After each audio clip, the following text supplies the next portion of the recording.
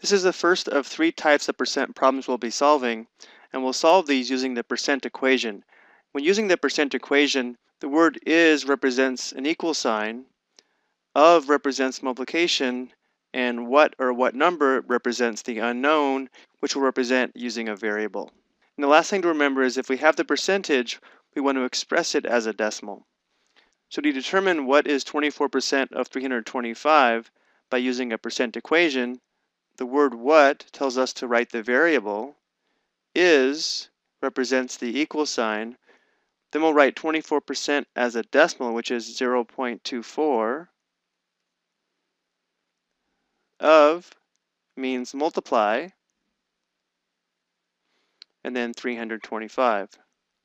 And now we want to solve this equation for x, and this is the most basic type of equation because notice how the variable is already isolated.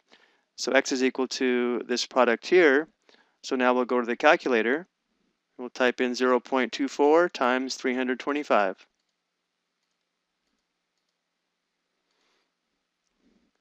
So x is equal to 78. Now I think it's important that we take a look at this question one more time. We're saying x is 78, so we're saying that 78 is 24% of 325, which does seem like a reasonable answer.